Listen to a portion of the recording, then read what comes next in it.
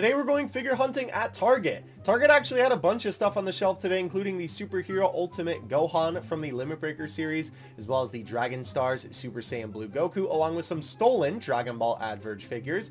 Ultimate Gohan once again from Superhero, this time from Dragon Stars, as well as some Dragon Ball Evolve figures, including Omen UI Goku, Blue Gogeta, Vegito Blue, and Jiren. And on the bottom shelf, they had Limit Breaker Super Vegito, as well as Blue Goku, and Gogeta from the Broly movie, as well as some Dragon Ball Adverge figures that weren't stolen this time, actually in the box, and some figurized standard model kits of base form Goku, as well as Super Saiyan Goku, which was really cool to see these in stores, along with the Dragon Ball Super Broly Target exclusive Super Saiyan Goku and the Target exclusive Dragon Ball Evolve Ultimate Gohan from Superhero. And it looks like somebody failed to steal this Vegito Blue figure, even though it was open. He was still in the box.